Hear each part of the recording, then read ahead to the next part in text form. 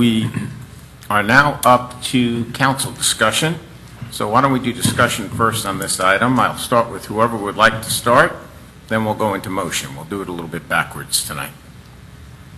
Anybody have any questions? If not, I can start off. Why don't you start off? You never go first. That's all right. That is unusual. All right. I know many of you, come in and you're looking at a small portion of what you feel happens around your neighborhoods, happens in the city. We look at a much bigger umbrella.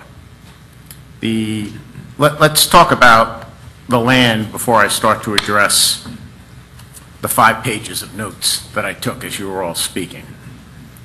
There is a working number on the land currently. The developer has offered to the staff at this time, and there isn't anything in writing just yet, but that occurs at the next step, which is what everybody, I tried to explain at the very beginning tonight, that the next step of this after transmittal is development agreement and everything that everybody's been asking for. For them to expend the money now to do that without knowing there'd be transmittal is silly. There isn't one of you in this room who would do that. So we have to be fair, even if you don't want to be fair. The working number on the land has been $7.5 million. Now, I sat down with Mr. Cobb today, and over the last couple of weeks, let me show you how this all works. Between the lease that's left on the land, plus the purchase price, plus about $15 million or so is the working number from staff right now to move the water, which we could do. We can move the water later on over to the golf course. The golf course currently does have percolation, has a pond on it that holds, what, Mr. Cobb, you told me a couple of 3 million gallons? That's a couple of million, yes. I'm sorry? A couple of million. Yeah, holds a couple of million gallons already that we put the wet water in. Oh, that pond is actually across the street, and it holds 5 million gallons. Right, 5 million gallons, right. Okay. I thought it was higher. I wasn't going to disagree with you. Now, touch me on site. There's another pond that's on site. And while I'm talking about the wet water storage, the second speaker that came up here, I just got to laugh. We are required, and Bobby, you can come on up and confirm this, please, by the DEP to have X number of spray fields for wet water. Because the reason why you have to spray your wet water is when it's raining and we can't sell the wet water. Correct, Bobby? That's correct. Well, when you treat wastewater, as you know, you get 2 things out of it. You get solids and you get water. Mm-hmm. Water can be in 2 conditions. It can be reclaimed quality, which we use for irrigation, and it's reject water, which is not quite the irrigation standard. You have to get rid of it. You can't use it for irrigation. Wet weather storage you're speaking about is reclaimed quality water that cannot be used during a rainy condition. We've got to put it somewhere. So right now we use the ponds for reclaimed disposal. We also use it for reject storage, or reject disposal. Affluent. Correct. All right. So, but there is a formula that is required based on the size of the plant, the amount of water, that dictates the size of these percolation ponds. You're required to maintain 100% of the plant's permitted capacity for reject disposal. Right, 100%. Yeah, and it's not always used at one time. We use the term waste. You can waste the reject water from 0 to 100%. So you can use anywhere from 0 to 100% of the land at one time. So it wouldn't be at all plausible that you could fit all of that on 3 acres? No, sir. No. Thank you, Bobby. All righty. So we have to keep these, we have to have a place to put the water, folks. It's got to go somewhere. The lease on the land runs through to 2034. I'll stay on the water, then I'll get to the impact fee credits. So let me get back to my math. Move everything off of here when the lease ends. The guesstimates have been anywhere from $10 to $15 million. Now we know what happens when you put these things together. They always end up being the high number. So let's just take the high number. So you got 15 million or even if we go somewhere in the middle, you got the lease, 18 million. That's how much you, the citizens, whether this project happens or not, are eventually going to spend to take care of that water when the lease runs out, plus paying the lease. Now, subtract 7.5 million to buy it, subtract about 7.5 million to convert everything that's over there, lay a new pipe, build a huge pond, a lake, that can be used not only for the wet water storage, to build a tank to hold the affluent, to make all of this 100% sustainable, because now there'll be a pipe going back to the sewer plant. Rather than spraying the water out on the field and wasting it, it'll be held in a pond and reused. The affluent will be reused, not just thrown out on the ground, because it'll go back through the plant one more time. More revenue for the city, more reclaimed water to sell. You're not just wasting it. So you do all the math, and you save about $3 or $4 million. And you own 32 acres of land. That's how you've got to look at this when it comes to the blue area on the map. Because the blue area on the map can hold the wet water storage, can hold a tank for the affluent, can have a pipe back over to the sewer plant, and still leaves all that land for some future city council to sit here and make a huge passive park or whatever they may want to do with it. That'll be their decision. It's very limited what you can do with it under public lands. The other thing that'll be done is the stormwater that's currently held on this property can be moved into that pond, that big pond that'll be built. So we can get the stormwater off the City Hall property and open up more options for the new police station, for buildings that'll be needed here at City Hall.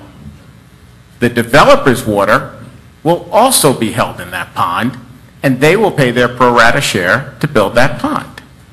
It'll be in the developer's agreement.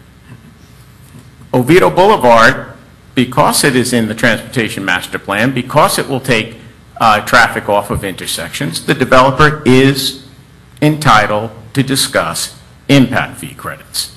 That isn't anything given special to this developer as being, emails going out today, and I just love campaign season. Thank God I don't have to do it anymore.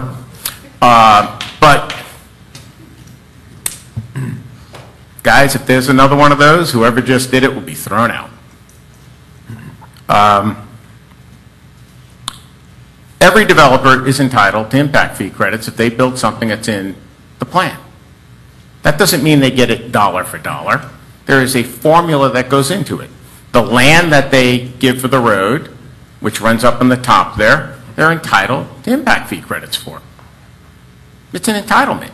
They can ask for it because that road will service not only this project, but will help the traffic flow through the area. They will not get 100% dollar for dollar. They get Mr. Cobb, help me out, you told me today, they get the credit for the base road, the basic road. They get credit for what's beyond what they need. So the road that would serve them is what would be required of them. They get credit for what's beyond what is required for them. Correct. So they have to pay for the road that services them, the portion of it, and they get credit for the extra capacity. That's how it works, folks. Not dollar for dollar. Don't listen to this stuff.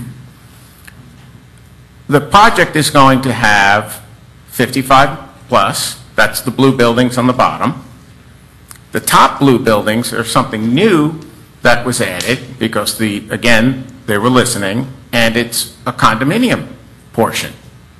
We don't have ownership condominiums anywhere in this city. They don't exist. Do you know how many empty nesters ask me for those? They want something that they can stay here in the city, but they still want ownership rather than rental. They'll have rental. They'll have 55 and plus rental, but they're also going to have ownership units. And Rick, correct me if I'm wrong, you told me this morning 100 to 120 units is what you're looking at in the condo area? We'd love to do 200. It's all dependent on the Could you just, I'm sorry, could you just come on up here? Barbara will go crazy if you're not at the microphone. Just grab the mic, Rick, or you're going to, okay.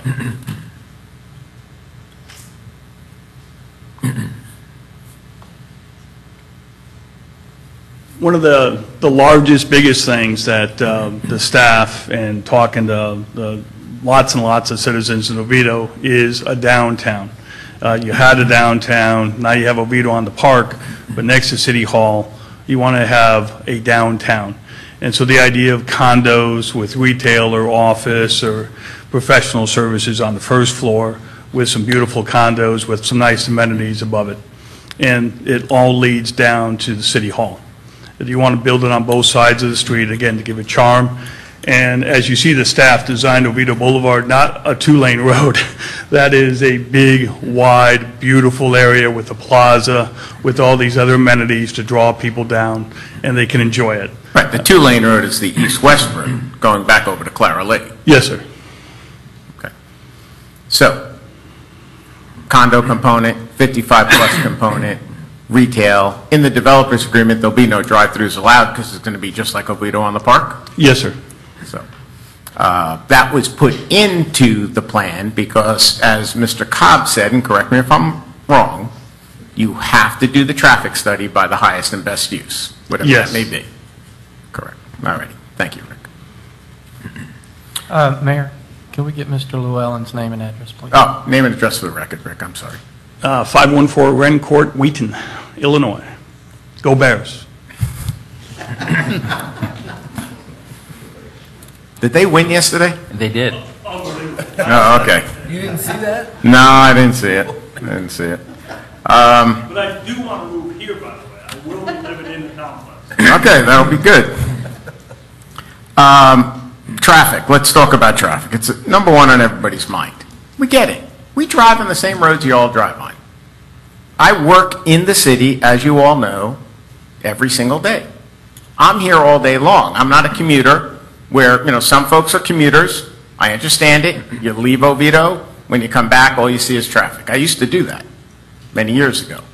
When we had our furniture stores and they were up in Altamont, I used to drive that Redbug, Mitchell Hammock, Altamont 436. I did it every day. At 8 o'clock and at 5 o'clock I came home. I get it. That's not what the traffic looks like 24/7 around here. It moves during the day. It moves when school is out. Now, you know, if the schools had busing that was more than 2 miles and more kids took buses rather than all of us driving our children to school, the roads free up pretty darn good. But that's not what we have to deal with. You heard Mayor Walters mention earlier about the cut-through studies. The numbers are staggering, the counts of folks who cross 419 and Snow Hill Road to come through our city. Staggering. So that leads me into my next point, which is why 419 and 426 are going to be widened. The contract is scheduled to be let out May of 2020.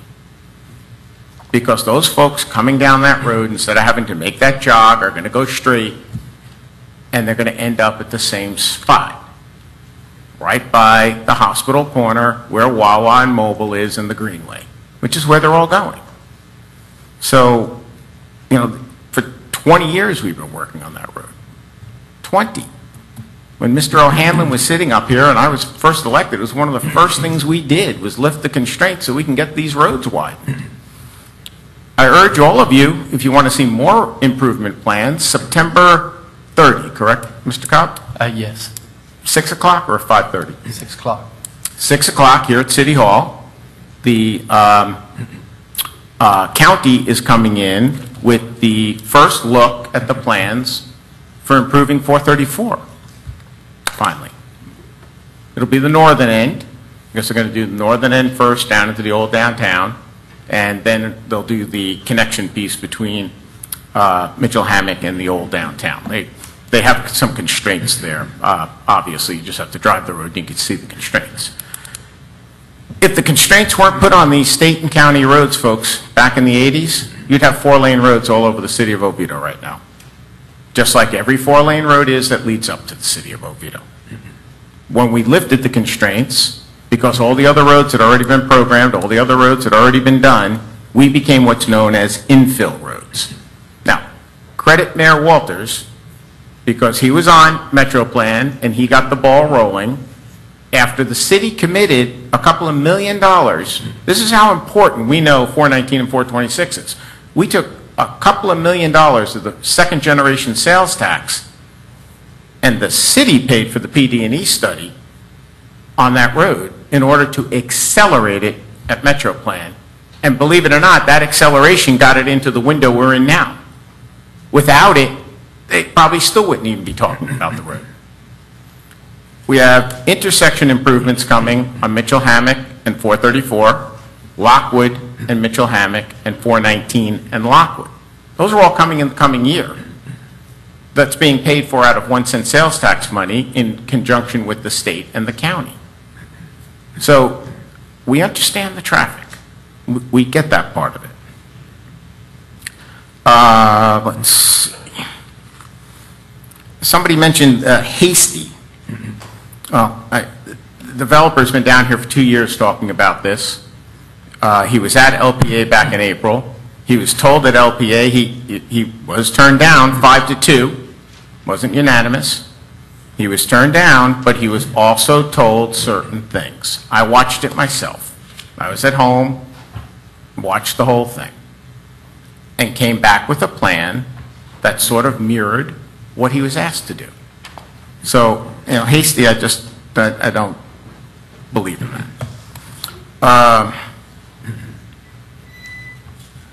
Mr. Kopp, there's a number thrown around about a 490% increase in the ask. I don't even know where that number is coming from. I don't, Mayor. Pardon? I don't. Sure. The only thing I can think of is if you said it's vacant now, so it's 0, and then, I mean, Okay. that's the only thing I can think of. All right. I don't even know where that number is. I saw that number this morning. I just had to giggle. Somebody brought up the mall. You're right. The mall right now is like every other small regional mall. That's what we have, folks. It is a small regional mall. Get out of your Oviedo bubble for a moment. Go to any small regional mall anywhere in the Central Florida area, and they all are suffering. They're all changing. Our mall has an exceptional plan right now where they're turning, well, let me be careful how I phrase this. They're starting to turn, through a company called NeroWare, the mall into shared workspace. They're pretty darn successful right now. These kids, you want to talk about brilliant kids, these guys are all 20-somethings. They've raised millions of dollars for their effort. They started with 7,000 or 8,000 square feet at the mall. They just took over the old FYE, and they're looking at taking over more space. With Sears closing, as much as that pains all of us because of the folks who won't have jobs anymore, that's going to give them all the opportunity for more office space, perhaps, for more of this shared space. Because what you're going to see the mall doing is they're going to turn, looking at the movie theater to the left, the Sears side, into, they're envisioning a shared workspace up and down that whole corridor. That's their vision. And then they've been moving the retail that was still left over there, they've been moving it to the right-hand side of the mall, the Dillard side of the mall. They want to make that all retail. So there's a plan. We get it. But retail isn't something that's going to fit into a mall nowadays. I do this all the time. Raise your hands if you have an Amazon Prime account. Don't be shy. I have one. We all have one. Everybody in this room has one. Well, maybe not everybody. I shouldn't be so presumptuous, but I'll say 90% of us have them. Darryl, you don't have one? You don't, Ingrid? Well, that doesn't surprise me. But a lot of us do. Interconnectivity. Let's talk about the downtown master plan. The downtown master plan has always envisioned this land across the street being Oviedo on the Park 2, let's call it. We said it when we were out planning Oviedo on the Park, when the vote was being taken for it, when we were walking around handing out the flyers. I mean, many of you weren't here then, so you don't know it, and I get it. Some of you may have been. Many of you weren't. We walked around with flyers. I still have them at home. And we told everybody, this is phase 1, that'll be phase 2. Because the ultimate plan, when you open up the downtown master plan book and you look, is for the urban core, the city core, the rectangle of the city core, it was up on one of the slides earlier, to go from City Hall to Franklin Street and connect the whole thing. Make it walkable. Make it a sense of place. That was the whole plan. It's always been the plan. That's the way the comp plan's written. Because it was the plan. 50, 60 people got together, and we were on that committee. I was on it. Tom, I think you were on it, right? Anybody up here on it? Maybe? I say didn't. We sat here in this chambers for a year and a half, hammering that all out. So I talked about that.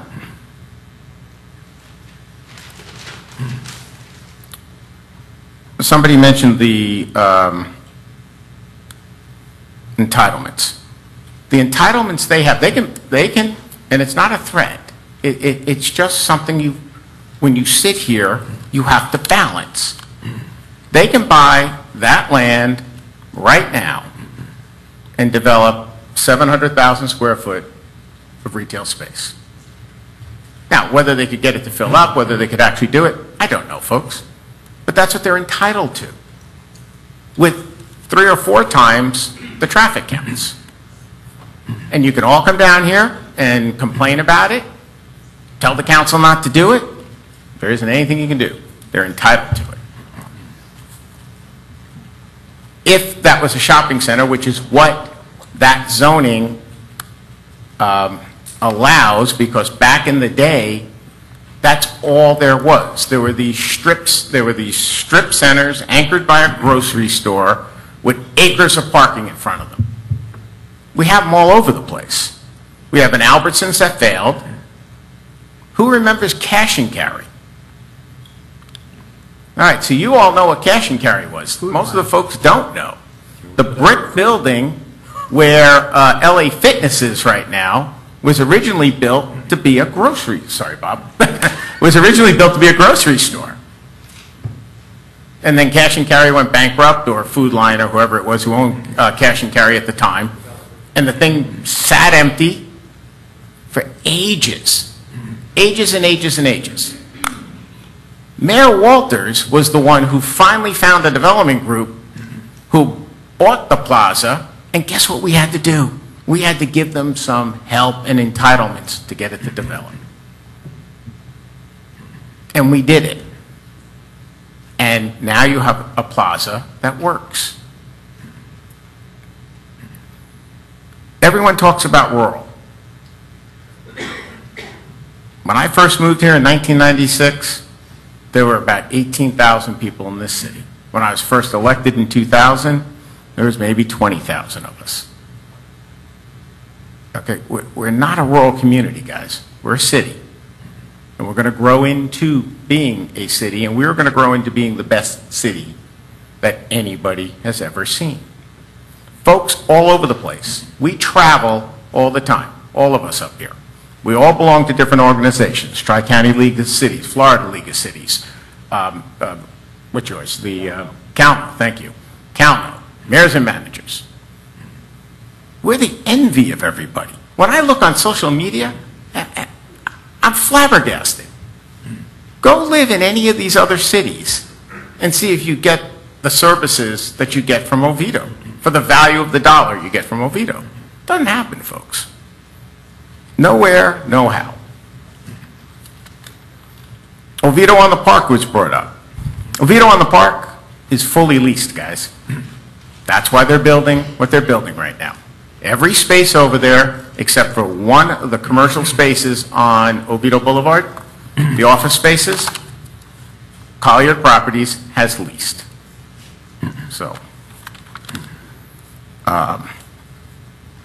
single-family homes, it was brought up that they're a break-even. They are. You know, single-family home, I forgot, Mr. Cobb, do we know what the threshold is? We used to know, like, if the property was valued at X, whether we broke even, or have we ever figured that out lately? I don't think we've done a recent analysis. No, because years ago it used to be like 150,000, something like that. I don't know what the number is nowadays, folks. But the speaker who brought that up, and again, it might have been Mayor Walters. Was it you, sir? Okay, thank you. He's right. They're break even. Every home you live in, every home that we all live in, you know, the services that we get based on the taxes that we pay with our homestead exemptions become break even. Commercial land, commercial properties, apartments, any type of mixed-use building, they don't have Save Our Homes. Altamont Springs. All right, I hear a lot of folks talk about, you know, Altamont's this, Altamont's that. Altamont Springs will not allow a developer to come in and build a condominium project or a fee simple project. They don't want them.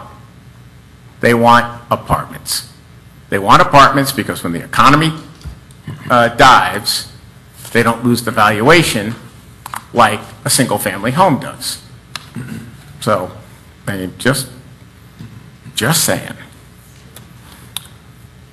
Traffic calming on Alafaya Woods Boulevard. Rick, can you come on up here for a second again, please?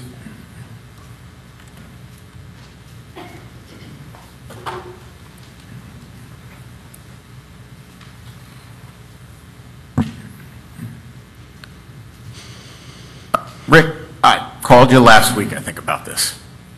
And I mentioned to you that some of the feedback I was getting was the folks in Alafaya Woods are concerned about Alafaya Woods Boulevard. I asked you if you would consider, at some point in time, assuming we get past this hearing this evening, as part of our due diligence, what could possibly be done along Alafaya Woods Boulevard with the staff to address some of their concerns.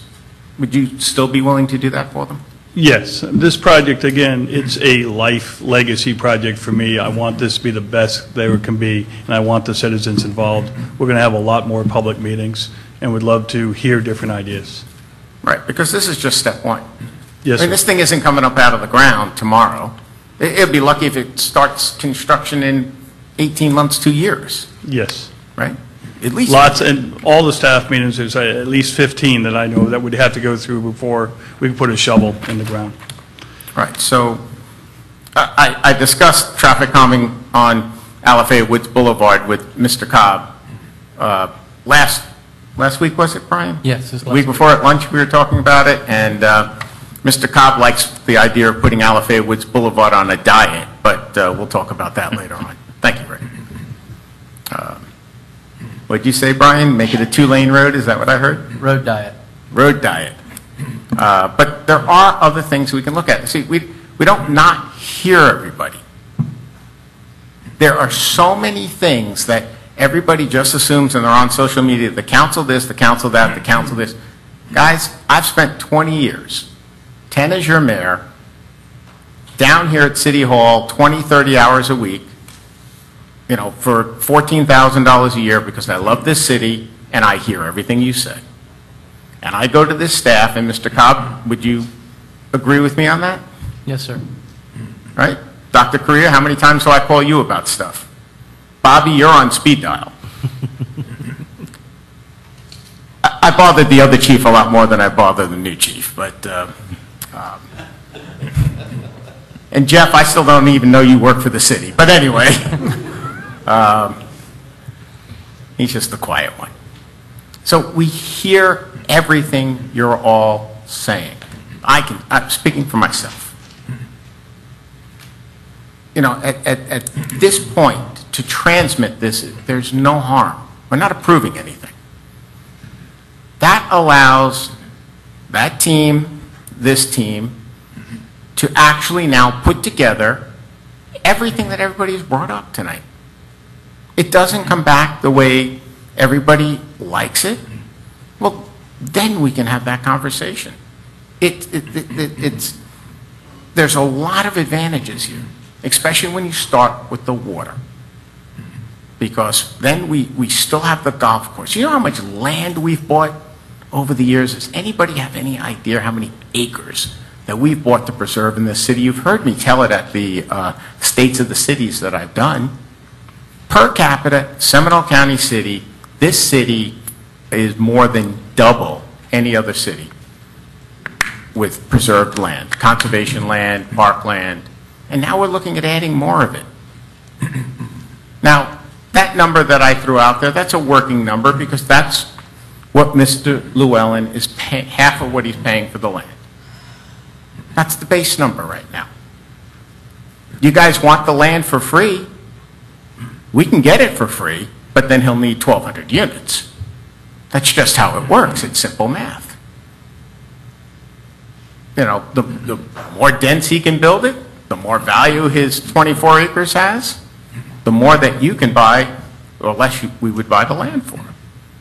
So, I mean, it's all a trade-off. He cut the thing back, added in components that we were asking for, has the road structure built, and everybody doesn't even notice the east-west route because nobody has even talked about it. That east, Madeline, could you just turn that easel for everybody so they can see it? I'm pointing to it, and most people can't see it. That one. Yes, please. Thank you. Thank you, Madeline. The east-west route going from the traffic circle over to Clara Lake, eventually, folks, that route is going to connect to 434 right where Express Oil is. Alrighty, if you've ever noticed, and kudos to the staff, there is a double-wide lane. If anybody has used Express Oil, and if you haven't, you really have to go over there and use them. They are great folks. Little advertisement for them. Double-wide lane that looks like a little road pulling into their project. That's because eventually that is going to connect to that and add more circulation in the intersection. So to say we don't plan, to say there isn't a plan, I understand. The five of us sit up here, we do this every day. So to us it's second knowledge. You see an orange sign, lots of panic, I get it. But I just want to assure you that there is a plan for everything everybody has brought up. The schools, somebody brought the schools up. Guys, I mentioned that at the beginning. We don't like it. We don't like it any more than you like it. But that's the law. That's the state statute. That's not our statute. That isn't the city council saying we don't care about the schools. That's the way the state has set it up. They want to fill the capacity before districts build more buildings. They want the districts to actually rezone. That's what they want them to do. And let's talk about that, right? That is like, I understand, it's like a curse word. I get it. Nobody wants, you know, their children uprooted. My daughter, we did not move once. Debbie and I moved to Oviedo, live on Suncrest Court, in the same house we built the day we moved down here, March of 1996. My daughter Amanda, because of all the growth of homes that many of you live in right now, went to 4 different elementary schools because of rezoning. That's how many she went to. Started at Stenstrom, went to Parton, off to Caroline, back to Evans, where she teaches now, so it's actually pretty cool. She was in the first class at Evans, graduated Evans, now she teaches there. So, you know, I get it. I've lived it. My younger daughter, Krista, was Caroline Evans. We never moved. One went to Oviedo High School. Guess where the other one went? Haggerty High School. We get it. So, we understand. All they're asking for is the opportunity for us to transmit it let the state take a peek at this thing, let them sit down with the staff, go back to LPA. Rick has already told us that he'll go out and do community meetings with everybody on this plan, and let's just give them the opportunity. When they come back in November, Rick and I have had just a few conversations, would I say, Rick, over the years? And everything you've all asked for, I've told that man to do. And actually, he'll probably tell you, I told him his first plan was dead on arrival and to bring in a plan more like this. But he didn't listen. So I've waxed on for a long time. I appreciate the latitude from my council. You want to go, or do you want me to start down at the end and I'll work across? Let me go. Okay. Councilman Hankins. So I'll try to be a little bit more brief. The reason I wanted to go because, I'm sorry, I had 5 pages of stuff. well, I've taken a lot of notes and I hope I can read my own writing, but the reason I wanted to go is because I want my other 3 colleagues to have a completely different perspective on this project than the mayor does, and I'm gonna just preface a couple things. First off, Rick emailed me a couple times, and I have stayed very close to the staff to find out what was going on and stay in touch, and he's a very nice man. Tara has been in here multiple times. As I think you could all see, she's one of the young, brilliant minds, genius when it comes to this stuff. But having said that, I'm going to disagree with a lot of it tonight. I do want to just address, a light moment, but this is like Facebook Live in here. All these screenshots that people send me with names. You all came to the podium tonight. This was awesome. As many of you know, I don't do Facebook, but I get a lot of screenshots from people, so it's nice to see some of the names and the faces. I learned a long time ago, you stay off social media, you don't have to deal with it. I'd rather deal with you all one-on-one like this. I want to just address 2 things before I get into this. One gentleman came up and said, 2 are leaving and we don't care. Well, let me tell you something. I think anybody that knows me knows that this collar will always be blue, and I'll always be one of you guys, and I'm going to fight that way. Whether I'm here or I'm not. I'm not going anywhere. I'm going to spend a little more time at the beach, but I'm going to be here in Oviedo, and there's an election every year, so don't ever forget it. We didn't die. No, we didn't die.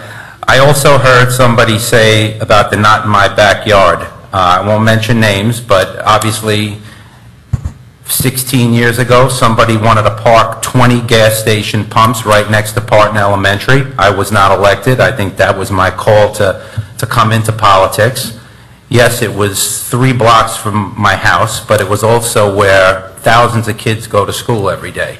And I was not just me by myself going to have 20 gas pumps put next to these schools so a truck could come in, leak, and run down Twin Rivers Boulevard into the pond behind it and endanger kids. So the assessment you heard, not in my backyard, is completely false. And as a matter of fact, that developer called me a few years ago, long after it, and said, you know what, Steve, he says, I have to tell you, nobody broke my chops more than you did on that. By yourself. How you solve that problem? Tell them how you solve it. By yourself. But the way we solved it was we worked with him and we built a project that was better. And it's not dangerous. And I can tell you, if any of you have been to Backstreet Pizza, they do a great job. At my house, I can smell that. I did not want my community smelling gas. So we'll just disagree on that. But we did. But we took care of that. So let me just go in, and then we'll let the other 3 go on. Is this a good project? It might be a good project, but not today. I think that we are a few years early. I think when you take a look at what we did at Oviedo on the Park, and here's where I have some problems. So Oviedo on the Park is originally designed to have 1,600 units. This council and past council said, wait a minute. And we talked about it for years, and this is where I have a little disagreement. And I do want to say this, when we're all done here, we're all going to walk out and be friends. This is no disrespect for how this vote goes, because I have an idea how it's going to go. But I'm never going to leave here and say it didn't come from here. And tonight it's going to come from here. So 1,600 units at Oviedo on the Park. We cut it to less than half that. Why did we do that? Because we didn't want all the traffic. So now we're going to take 600 units and just move it all across the street, and that's all of a sudden good. You know what I'm saying? So that I have a little problem justifying. We talked about the schools. I remember when I lived in New York, I looked up Oviedo and these wonderful schools. Somebody moves in here, and, you know, and I think it needs to be known. The mayor told you all in the beginning, you know, the school system has this system where if they have capacity somewhere, we're good. Well, if I move to Oviedo, I want my kid to go to Parton or Stenstrom or whatever. I don't want them bused somewhere else. So that becomes a problem for when you overburden the schools. And I can tell you that our schools don't have much room, if any. I mean, you see Stenstrom building stuff, you see portables everywhere. So, so that's an issue. You know, we talk about $300,000 that we're going to pay to keep those perk ponds going.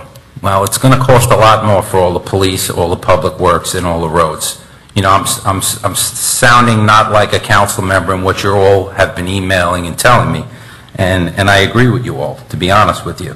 426 and 419, yes, that road is going to get widened one day, and this council and past councils did a great job taking our sales tax money that we did not have to do, and we put it to speed it along. But let's face it, folks, that ain't going to be done for 6 to 8 years. So this is a quality of life issue for me. We have to put up with it for 6 to 8 years. When that's all done, I think everything will be fine, assuming... Hang on one second. Hold on. No.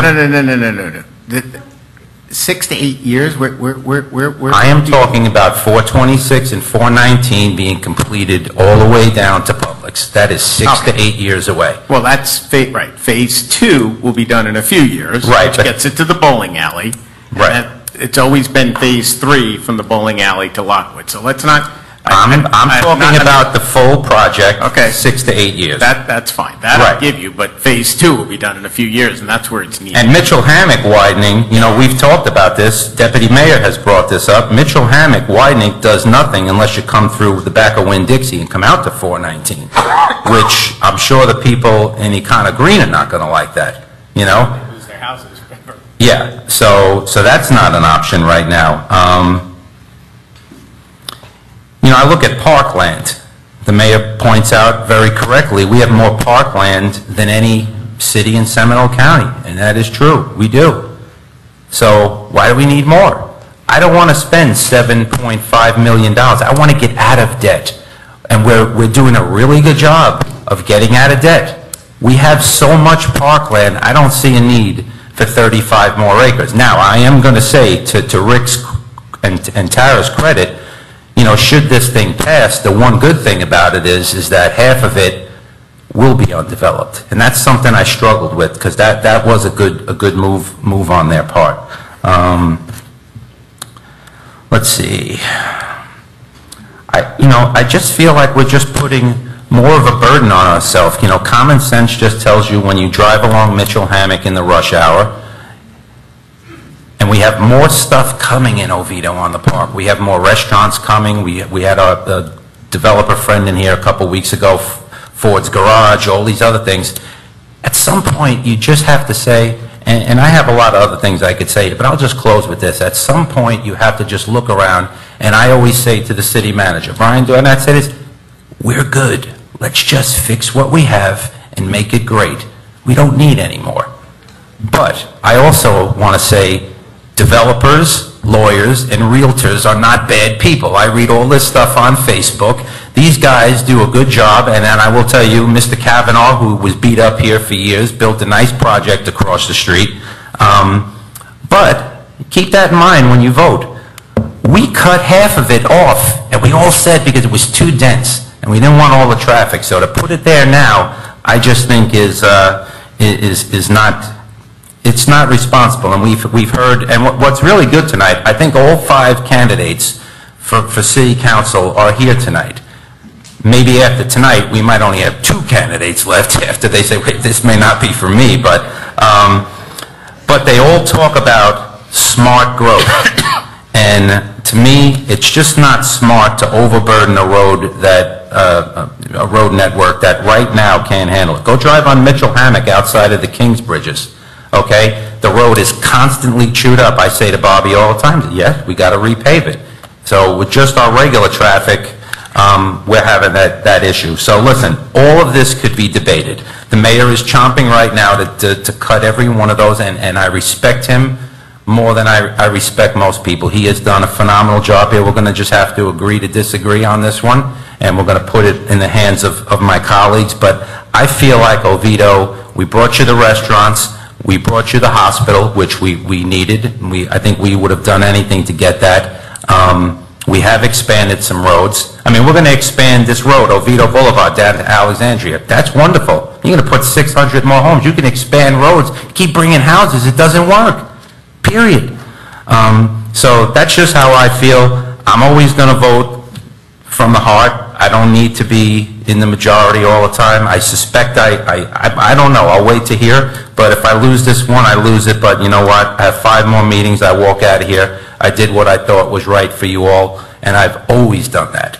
Not that this decision would be something bad, but I have to vote from the heart. So that's how I feel tonight. But I don't want you to beat up on the developer or Tara. They do a great job, or anybody up here who votes it. This is just opinions. And to all you folks that are, the 5 of you out there that are going to come up here, if you have a bad decision, don't go home on Facebook and throw your colleagues under the bus. Whatever the decision is, we have to stick with it as a community and make sure that it works the best we can. But the 5 of you out there, you're going to have some tough decisions to make, and I'm kind of glad you all saw this tonight. So respect for the mayor, respect for my colleagues. Wherever it goes, but I just felt like that's the right thing for our city right now. And one thing to close, the gentleman who is sitting next to Ingrid, the soldier, your comments hit me. I took them to heart very well. You spoke about this happening overseas during your military career. You've seen this go on when you overdevelop and you don't have the infrastructure. That project they're doing, by the way, I will say, if we had the capacity, probably is the best we're going to see, because one day it could be worse, and that's for the next council. But your comments, if people go back and watch it, he really hit me tonight. Not that you all didn't, but he was right on the money, I feel. So wherever it goes, it goes. Oviedo, as the mayor said, will always be great. Whoever sits up here will make sure it's great. And I'm just going to close with this, because I do see so many Facebookers out there, and I see your post. Just lighten up a little bit. You know, we're just 5 people trying to do the right thing. 2 of us won't be here. 33 years will be gone, and you'll have, 2 new people up here, and whoever it is, whether it's Randy or Emma or Barry or Judith or Megan, whatever, they will do fine too. But don't forget this Facebook stuff. Go on there and talk to your nephews and your nieces and lighten up a little bit. That's all I have. All good. Who wants to go next? I'll start, or not start, but continue. So I heard something tonight, and we were talking about the impact fees revenue that we wouldn't receive because of the road. Well, if there's no project, there's no revenue at all. So if we're giving something to create something that will have tax revenue, it may not have the impact fee revenue, it's still generating revenue. I heard about infrastructure and that it needs to keep up. Well, that's a study that the city does and that we have consultants do that talks about whether we have the proper infrastructure in place. Specifically electrical infrastructure, I heard someone say, that's Duke and FP&L, but for this project it would be Duke. They're the ones that keep the electrical infrastructure in place. That's not a city responsibility on that. They're the ones that are responsible for that, and the Public Service Commission is responsible for that as well. This community, I heard a resident that's lived here for 14 years talk about it being rural. 14 years ago, the community was not rural. It's been a city for a while. The Oviedo on the Park was a project back then. It just got delayed because of a developer issue, and then the economy collapsed, and now it's back, and Oviedo on the Park is here. But Oviedo isn't rural. When we when the citizens of Seminole County voted for that rural boundary out there, they also voted for the urban boundary on this side for the development.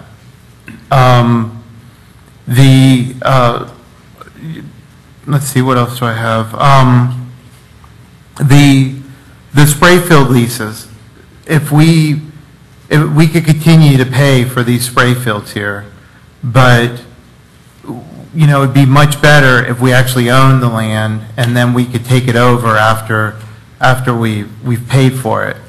I understand the concern about debt, but there's ways of managing this, and the mayor had presented it, which was a great analysis on how we actually save money in the whole process of after the lease payments and shifting everything, and we could have it all here right now. And this would be our land. We could do what we want with it, and there's a potential for a public safety building here, and the developer has offered to help us put that together.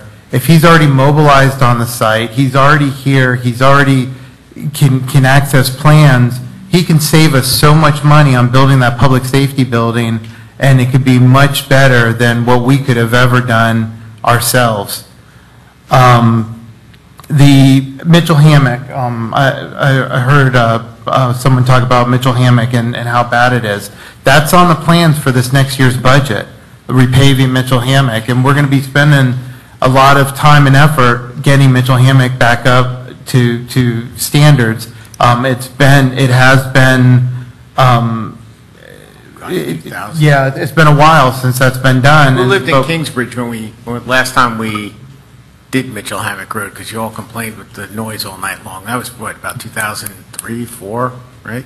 Something like that. It's been a while. Yeah, and I've looked at all the plans for widening Mitchell Hammock Road. I've tried to be a big proponent of that, big proponent of moving the transmission lines over, trying to work with Duke to do that. But like everybody said, it dead ends in Lockwood, and so you have all this flow going, and it just stops there. The 419, 426, all that widening that is going to take some time, but that will alleviate a lot of the traffic. I live out on the east side of the city, and short of having to deal with the school traffic for Oviedo High School, it's a faster route for me to go that way than to go Mitchell Hammock. And if more people started choosing that route, they would see that. But this developer, he could, and everybody stated that, he could build on the property that's already zoned for this. And he could build, he has the rights to build up to, I forget what the number of square foot of commercial space is, but it's pretty large. It would have a huge impact, and there's not a whole lot we could do to persuade him not to do that. But what he's offering us is something that's got less density, less of an impact from a density standpoint. He's offering us a road. He's offering us public land. I mean, he has listened to what went on at the LPA, and he is really trying to work with us. And if I'm correct, I think he even wants to live in this community at some point. So he's not going anywhere. He's not building something and once he builds it, turning it over and selling it to somebody else. He's actually wanting to be invested in this community. So I really recommend giving him a chance and submitting this to the state, and let him come back with a developer's agreement and along with this plan. And when that developer agreement comes back, I want to make sure that it's whatever we come up with and is in stone with his signature on it, so when we approve it, there's no backing out. There's no selling this out afterwards saying, oh, here's all the designations, you got it. I want to make sure that whatever it comes up with, that it's in stone. But I do recommend, sending the transmittal and at least getting the ball rolling so we can see exactly what everything's going to look like with the site plan, the developer's agreement, and everything else. Because right now, a lot of that is still up for negotiation. Anything else, Deputy Mayor? No? Who wants to go? I'll go. You're up. Councilman Chudd, now you'll get to go after him. I'm sorry. You're good? I'm good. All right. Smart man. I got a couple things, but keep it. Let me just start off with, and say that those of you who think we just get up here and make these decisions willy-nilly need to understand that we live here too. I lose sleep over this just like you all do too. We're not up here to make bad decisions. We're up here to make the decisions that are best for the city. Now, it'd be nice if we could just build a dome over the city. And I'll go back to 1980 when I was going to UCF. 3,000 people lived here. And then when I moved here in 1990, 11,000 people lived here. 2000, 26,000. 2010, 33,000. Now we're up to almost 40,000. If you average that out, that's 900 people a year moved to this city since 1980. So why don't we build a wall around the city and we'll let 900 people in and then cut it off. That doesn't solve the problem either, because if you look at Seminole County, they're growing at about 5,000 to 7,000 people a year. I have a friend that works with me at NASA. He's retiring. He's going to work for the Census Bureau. He came in the office the other day and said, you know, Oviedo's a strange city. I'm taking census reports in these neighborhoods in Oviedo, and right next door is a horse farm. And so where are you doing that at? He says, I know Lockwood Boulevard. I said, that's not the city. That's the county. All those people, that 5,000 people that are moving to the county, guess what? They got to go through Oviedo if they want to go to Lake Mary, or if they're in Lake Mary and want to go to UCF, they come through the city. So when we talk about traffic, there's a lot we don't have control over. Mitchell Hammock is the cards we have to play right now, and we're doing what we can to deal with it. And it's going to take a couple more years. I saw something else around here while I was looking up status. Oviedo, 83% of the drivers in Oviedo are single drivers in a car. Most drivers in the city that commute average about 27 minutes a day in their commutes, and that's actually higher than average. I drive about an hour a day with my wife, but there are two of us, so that's only 30 minutes each. Weird math. What I'm getting to is that we sit up here and have to make the best decisions for the city as a whole. And sometimes I get criticized because I take a longer view than most. I don't want to make a decision that's good for the city today, and then 30 years from now we regret it. We've done that with the water plant that we could have gotten for free in 1990, and we ended up paying $35 million for it 25 years later. So what I see as our decision is to let the developer go back and do what he's entitled to do, or try to get something better. The mayor laid it out. It's pretty sophisticated. It's not simple math. There's a lot of pieces that have to come together. But in the long run, yeah, there's going to be more people here, but there's 900 people a year moving here anyway. Where are we going to put them? We can build high rises, and that would solve the density problem, but we're not. We're going to try to do the best we can and fit it in as best we can in that space that's available, and not overcrowd, but to be smart about it. That word gets dangled around a lot, and it's tough to do. We're doing the best we can up here. I think we're going to get the best deal we can in the future. I personally wasn't going to vote for this tonight. I've been back and forth. My heart is with you all that don't want to do this. I've got to look at the future, though, and say, well, something's going to happen out there. I'd rather have something good happen that we're looking at than what they're entitled to. I don't want to see a strip mall and a bunch of fast food places. That being said, this isn't a done deal. We've got a couple steps to go. And Brian, I just have a quick question for you on the police station. Where does that fit into all the plans here? I know we voted for it, and I thought we had a spot for it, but is that changing? Right now, we have a plan for a new building here on campus. But with this property, it does open up opportunities as well. When you think about the extension of Oviedo Boulevard and how we could, if we could front on that, it would give us greater access to the entire city.